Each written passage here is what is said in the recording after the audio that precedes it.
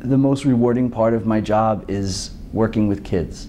Working with kids in the capacity of a librarian, reading to them, hearing them read, and seeing the looks on their face when they come into my beautiful, amazing library. I work in a really awesome community called West Brighton, and what I do in my community is I really believe in nutrition and I believe in knowledge, and I sort of put the two together, and every last Friday of the month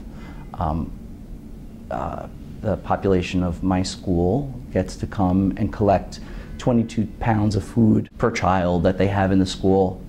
So I feel that what I'm doing is feeding their stomachs while feeding their minds. So that's my favorite part of working in my community. I always knew that I would be an educator. I always loved books. I never thought I would be a librarian, and it just makes me know that I'm doing the right thing. So it's confirmation for me that I'm doing something right.